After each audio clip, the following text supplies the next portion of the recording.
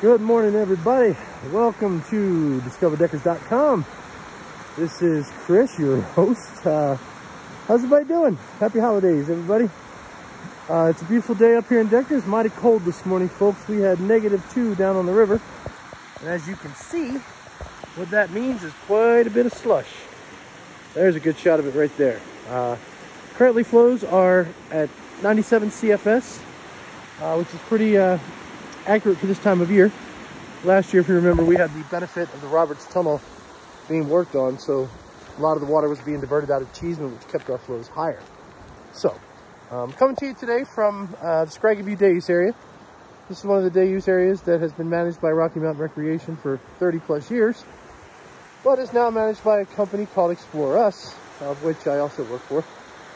So these are one of the day use areas up and down the river. You've heard me speak of these before, but I just wanted to give you an update on conditions as it's gotten cold in Deckers, as many other parts of Colorado.